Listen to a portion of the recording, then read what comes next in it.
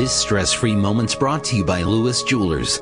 Thank you to all the frontline and essential workers that have made it possible for Washtenaw County and Ann Arbor to open again.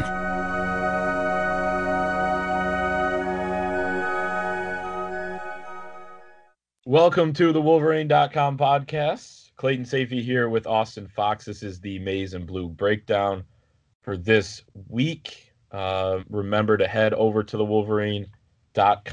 Use promo code BLUE60 if you're not a subscriber already. You get 60 free days of our premium content.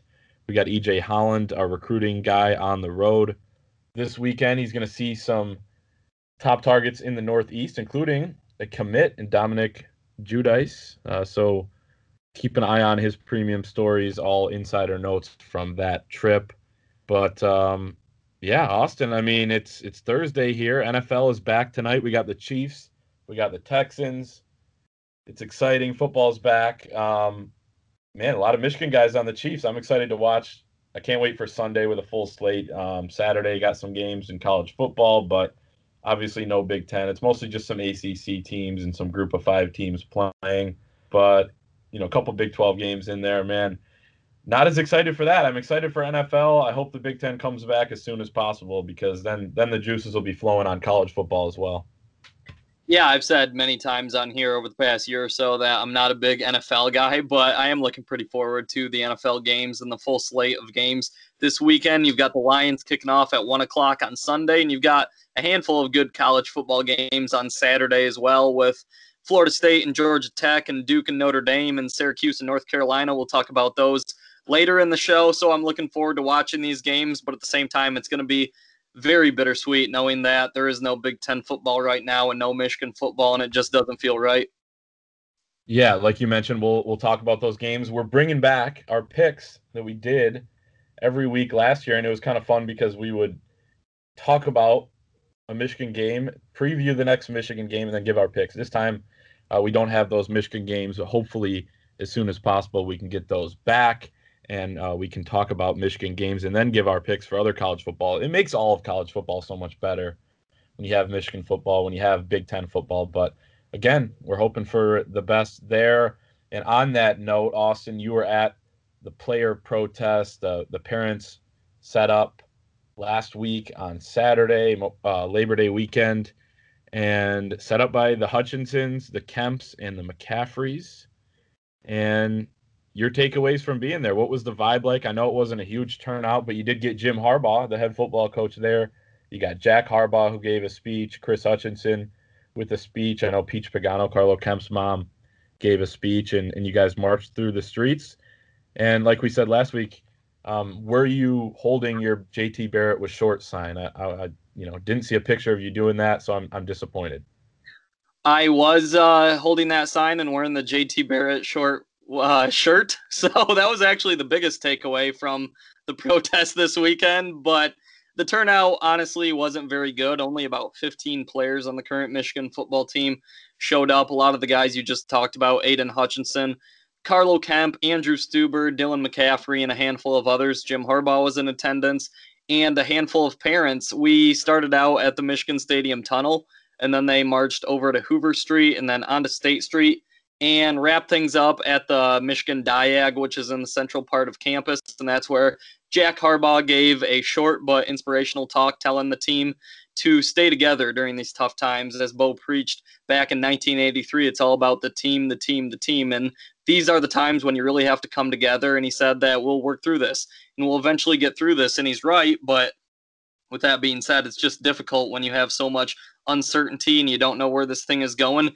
Jim Harbaugh was visibly frustrated when he talked to the media on Saturday. He said that he has not had any communication with Michigan President Mark Schlissel despite his texts and emails, and he said that Ward Manuel, the Michigan athletic director, is the one who always speaks with President Schlissel throughout this entire ordeal. He said that, Harbaugh that is, said that the team, all they need is 2 weeks to be ready, and they can be playing a season in 2 weeks. He said he has heard that mid-October is a possibility, but that he simply doesn't know. He said he has no inside information on this situation, even though he has been on every single Big Ten conference call with the head coaches. There have been rumors that he was not present on some of them, but he shot that rumor down on Saturday. I actually spoke with Chris Hutchinson as well, who is an ER doctor, Aiden Hutchinson's father, and he said that it is safe to play and these guys should be playing, and there's no question in his mind that they can make it work and that it's actually safer to be playing football as opposed to these kids not playing football and instead going to parties and social events on campus. I asked him if he's had any contact with President Schlissel, and he said none at all, and he was clearly frustrated as well. So those were my main takeaways from Saturday. I think that it was a bit lower key than most people expected. I'm assuming they hope to have a better turnout, but yeah, those were my main takeaways, and I don't think it really registered on the national radar. I didn't see any big outlets or ESPN or anything talking about it, but it's really just everything we took away from Saturday is what we already knew in terms of the frustration with the coaches and the parents and the players, and they don't have any answers, and they don't know where this thing is going, so they're in the exact same boat that we are right now. I thought Jim Harbaugh showing up was a huge, huge statement saying, because there's obviously disconnect between Mark Schlissel, Ward Manuel, and Jim Harbaugh, and Ward Manuel and Jim Harbaugh are aligned on the fact that they want to play. It is safe to play. Michigan football has had over 1,000 straight tests with no positive corona tests. So, I mean, you're talking about a team that is healthy, that is staying safe, that is safer than the rest of the student population. If you look at not just Michigan, but around the country in the positive tests that you have at schools when they're testing, when they come back to campus, Michigan football is probably the safest place to be right now for anybody. You're getting tested all the time. You're getting your temperature taken all the time. They have strict protocols in the building. When you are at practice, they're implementing face shields over the helmets. So, I mean, we're talking about probably the safest group of people in the country right now. You could literally argue that. So it's insane, in my opinion, that they're not playing. And it's kind of a disgrace in a way that Mark Schlissel hasn't discussed at all with Jim Harbaugh. Maybe he's texted him back. I think Jim Harbaugh was implying in that interview that Mark Schlissel really hasn't texted him back. He said he's been texting Mark the results, and Ward talks directly with Mark Schlissel. He was implying that there's been no real communication between the two. We don't know exactly on that, but man, to me, that doesn't make any sense whatsoever. You made a huge decision. It's one of the biggest decisions you can possibly make to vote no on Big Ten sports.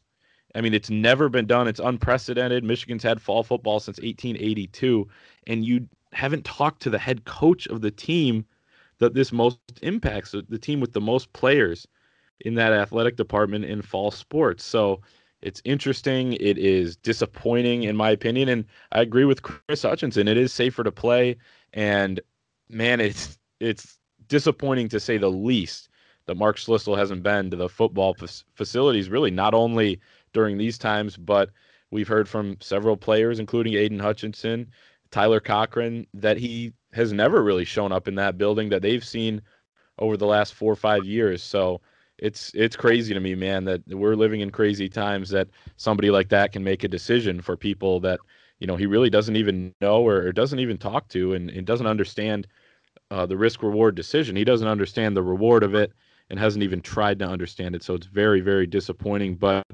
maybe Mark Schlissel has some data that the rest of us don't know. We don't see a ton of transparency.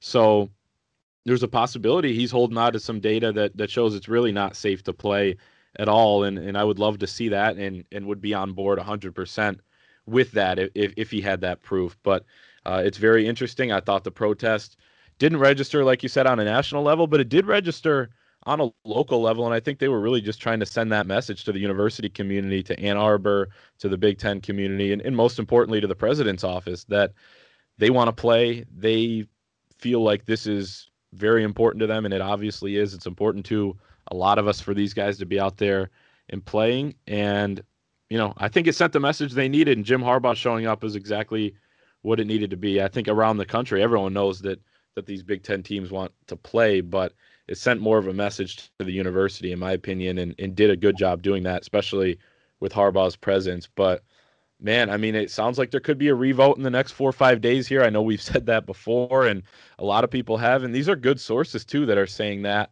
But at the same time, the sourcing on this, like I said last week, is off because it's the president's making the decisions.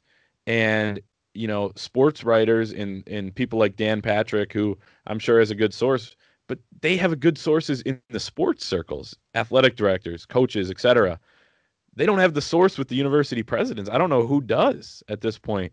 It's kind of their own world over there, especially because, like we said, Mark Schlissel hasn't talked to Jim Harbaugh. So, Jim Harbaugh was right. He doesn't have any inside info. He's not going to be one of these leaks, but I think the pressure is on from the ADs, from the coaches, and we'll see what happens. Maybe there could be a vote, and Michigan could be back playing in October, possibly November, possibly January. So at this point, it's just a matter of getting that data to the presidents and figuring out what happens, Dawson. But, I mean, there will be football again at some point within the next probably 6 months. And, we'll see what happens here, and hopefully they can get those rapid tests and present all that to the presidents here.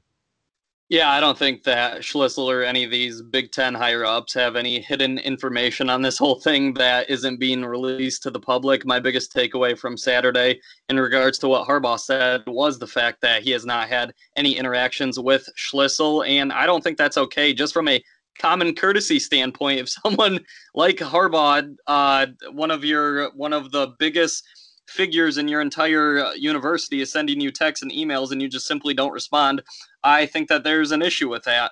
Ward Manuel has gotten a lot of criticism during his time at Michigan from some fans, but I think he deserves a lot of praise in this situation because reports have surfaced that he's been one of the biggest proponents in making this thing work and really pushing this thing to work and trying to get Michigan back on the field. So props to Ward Manuel, props to Jim Harbaugh, and props to these Michigan players and parents who are doing everything in their power to try and make this thing work. And it now rests on the presidents and the higher-ups in the Big Ten on their shoulders and for them to change their mind. But unfortunately, I think that stubborn is a very good way to describe these people, and I don't see them changing their minds anytime soon.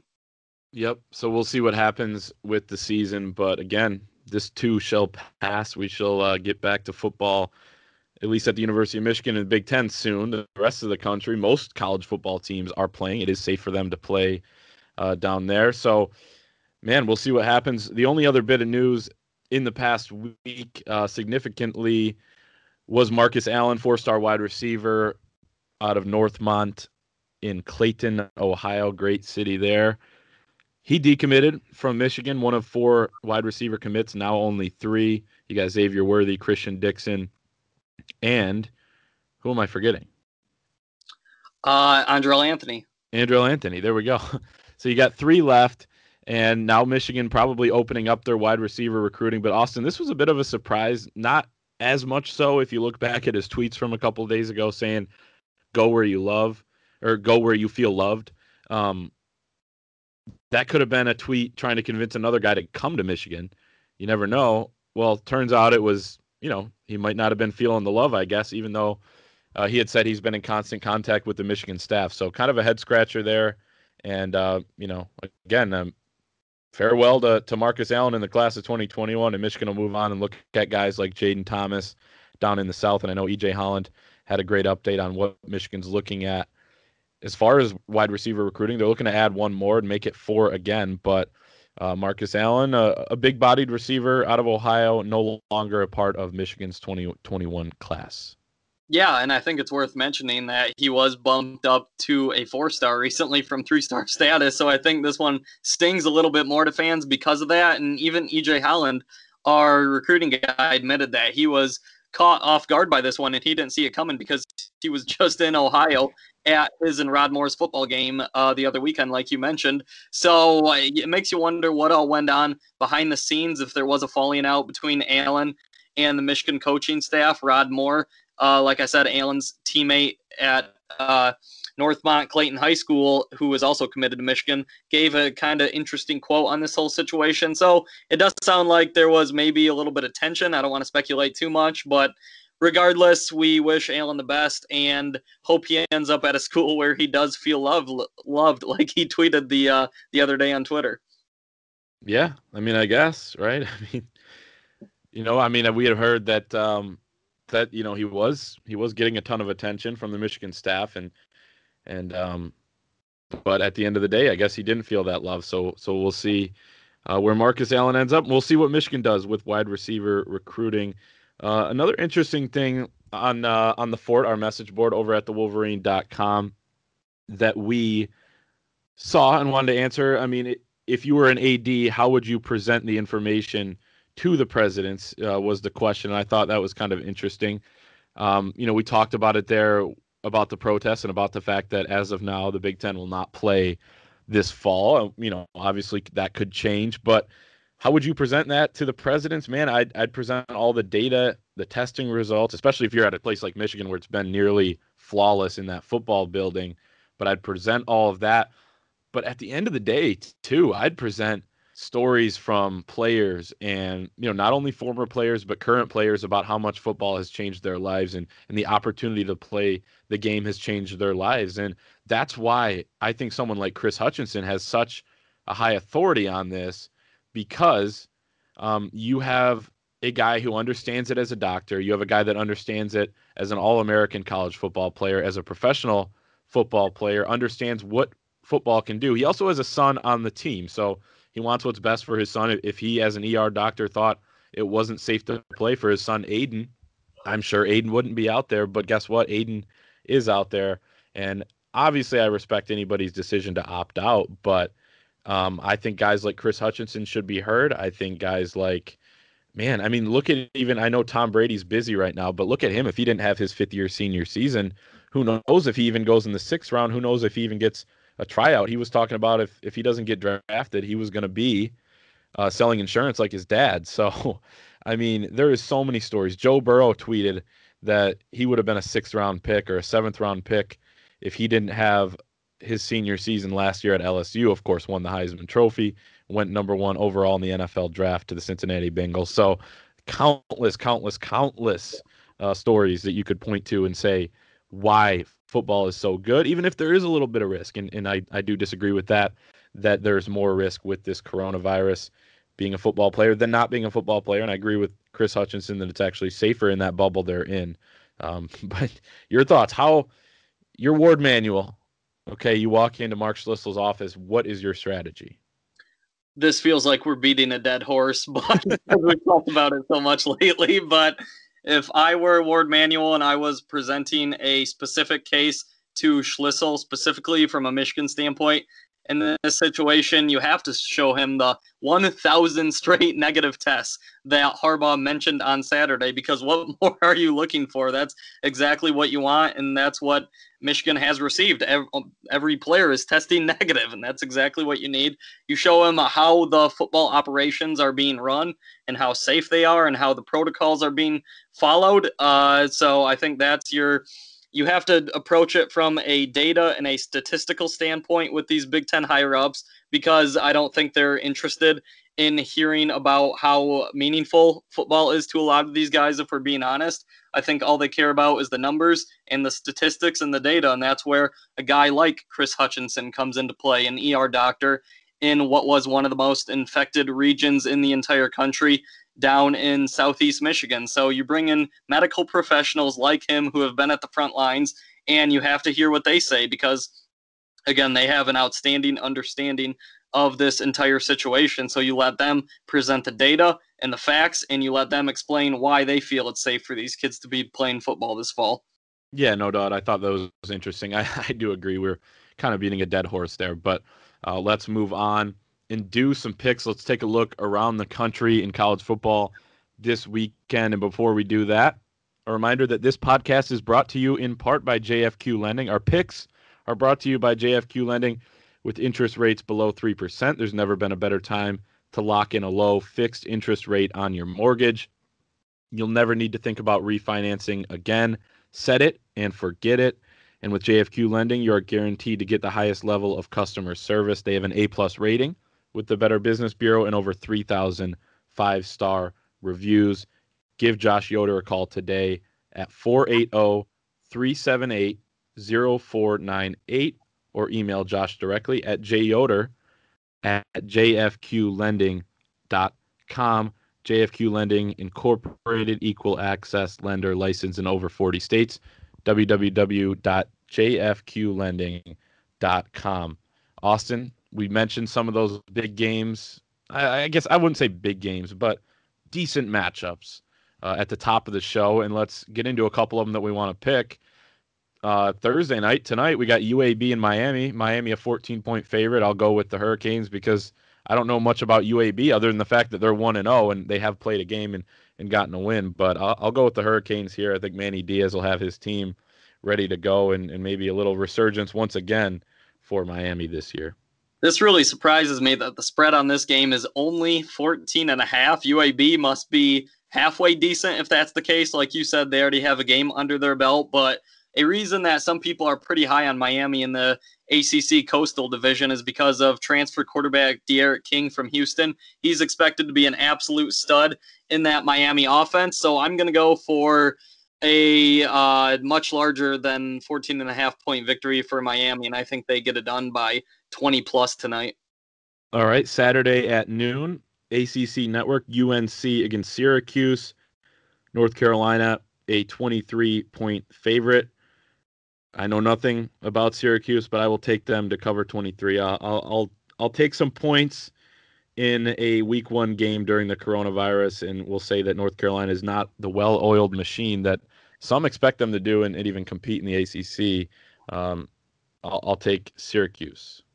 As Lee Corso would say, this one not so fast, my friend. This one is going to be much closer than the experts think. I can't believe North Carolina is favored by that much. Mac Brown has turned that program around extremely fast, and they have one of the best quarterbacks in the country in sophomore Sam Howell. But they're not going to take down a conference opponent by more than 22 points like the spread indicates. So this is going to be a fairly tight one out in Chapel Hill, and I'm going to say North Carolina wins by 10 or so. Yeah, so we agree. So there's no not so fast, right?